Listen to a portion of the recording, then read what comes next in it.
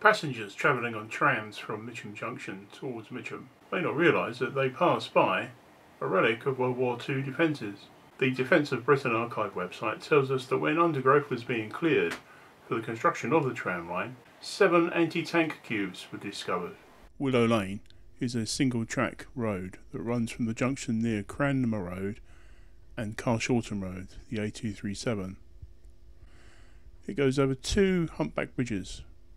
This one, which is over the existing railway line that goes into Mitcham Junction railway station, and this second humpback bridge, which goes over the tram line that runs between Wimbledon and Croydon.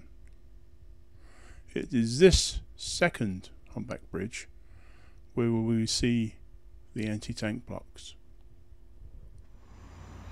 Looking towards the southwest, we can see in the background the former Morphax factory building as part of the Willow Lane trading estate.